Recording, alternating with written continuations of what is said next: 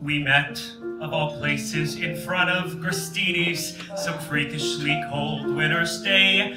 You had on several unflattering layers of wool.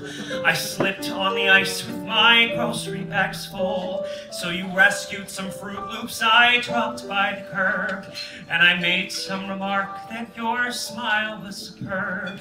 And you thought I was sweet, but you started to go. And I said, hey, what you doing tomorrow? Because I'll be here at the corner of Bleecker and Mercer tomorrow at 7. If you want to meet up, I'll be waiting right here. And in case there are two fellas waiting for you, my name's John. I waved and then I was gone.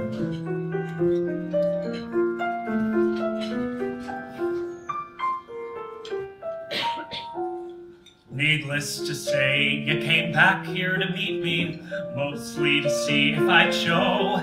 There I was out in the cold with my jacket pulled tight. I took you to dinner, then kissed you goodnight. The next week we went to this terrible play, and the week after that drank hot chocolate all day.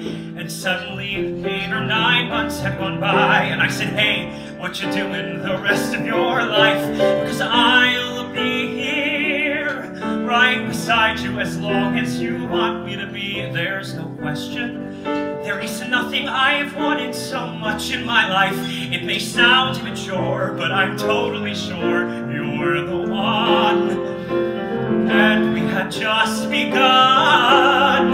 We got hitched in September, our favorite month, with a rock band that played in this old synagogue. And we bought an apartment on West 17th Street and talked about children and getting a dog.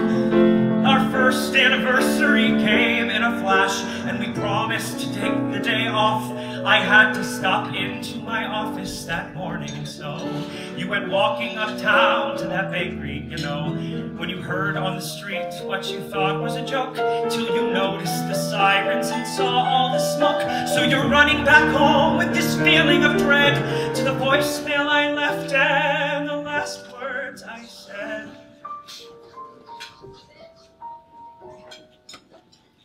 I'm sorry, I don't mean to ruin your evening by bringing up all of this stuff.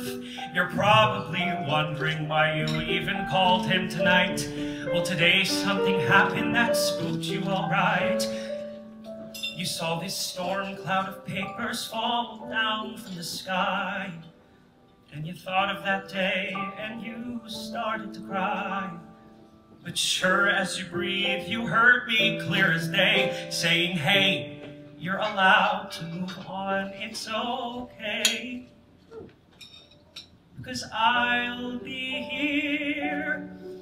Even if you decide to get rid of my favorite sweater, even if you go out on my birthday this year, instead of sitting at home, letting all of life's moments pass by. You don't have to cry, because I'll be here when you start going back to the places we went to together. When you take off my ring and you let yourself smile. When you meet someone handsome and patient and true. When he says that he wants to be married to you. When you call him one night and you meet him downtown and you finally answer him yes. Tell Jason you will marry him. You will give him your heart. It has taken so long, but you're ready to start.